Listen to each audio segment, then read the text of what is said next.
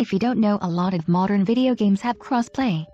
Crossplay is an option that allows you to play games with other systems, like Xbox playing with PlayStation or PC users. Even though this is a great feature, you may want to turn it off. Sometimes one system may have an advantage over another. Some people think PC players have an advantage in FPS games when playing with console players.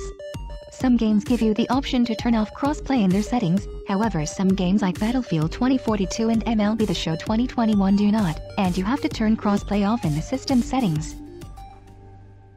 Here is how to turn off crossplay on your Xbox Series X, Series S and Xbox One. From the Xbox dashboard, open the guide menu by tapping the Xbox button in the center of your controller. Navigate right to the settings menu.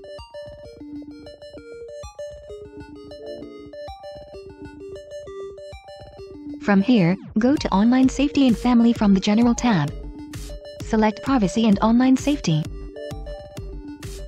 Select Xbox Privacy. Select View Details and Customize.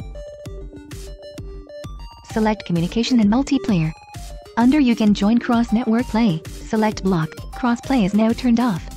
If you wish to play with PC players or other systems, you have to turn this option to Allow, and turn cross-play back on. You have to do this anytime you wish to turn crossplay off or on. I hope this helps. Thank you for watching. Please do not forget to click like and please subscribe.